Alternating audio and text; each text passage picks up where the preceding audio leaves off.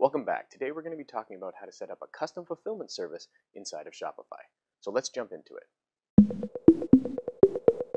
Setting up fulfillment so that it happens automatically when someone purchases your product is super easy to do inside Shopify. It's a question I get asked quite often when talking to new merchants, is how do I set it up so that when someone orders a product, it automatically notifies my distributor to send that product out.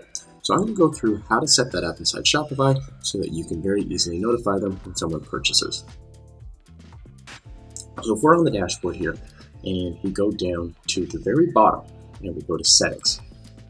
If we're on the settings page, we need to set up shipping. Now, shipping is what we're going to be basically talking about, so it makes sense that it's under the shipping navigation.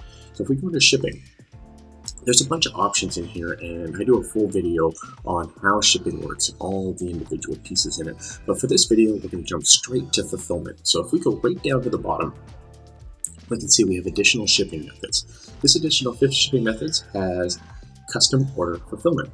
So to add a custom fulfillment, you can add fulfillment service. So we're going to put in John Smith as our fulfillment person, and we're going to put in his email. I'm going to put in my email so that we can see what happens when a thing is purchased. I'm going to save that. And now I've got a custom fulfillment service set up. I can add as many fulfillment services as I want.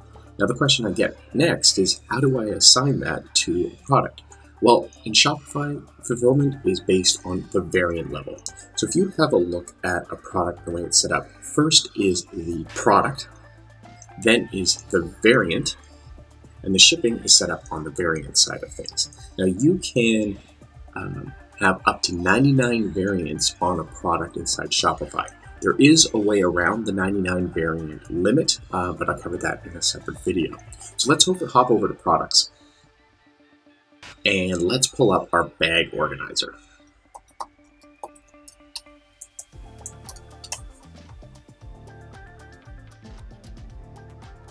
Okay, so on our bag organizer, if we scroll down to the bottom, we can see we now have this fulfillment service in here set to manual. If we drop it down, we now have John Smith as our new fulfillment service. So now when someone purchases, it will take a fulfillment request and send that off to John Smith.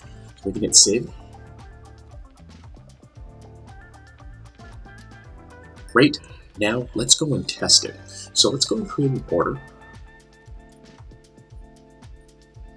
Create order. I'm going to send this to me as a customer. We're going to get that bag organizer.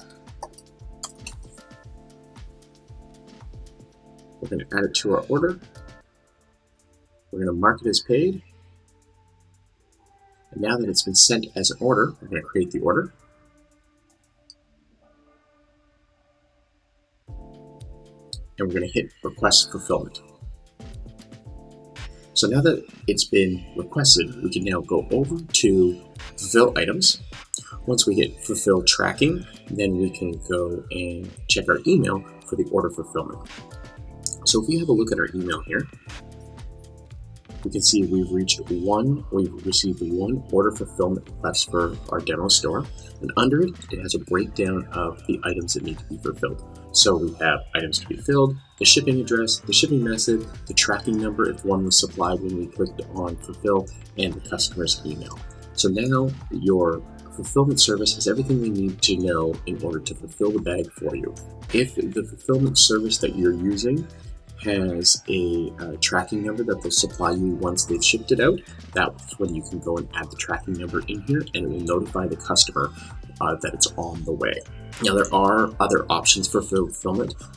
Some fulfillment services, if you're using a service that's warehousing all your products, have their own app that is specifically designed for Shopify that will allow you to communicate back and forth. If you have a fulfillment service that is open to developing an integration for Shopify, this is something that we can help you with. But for the most part, basic fulfillment can be done through email.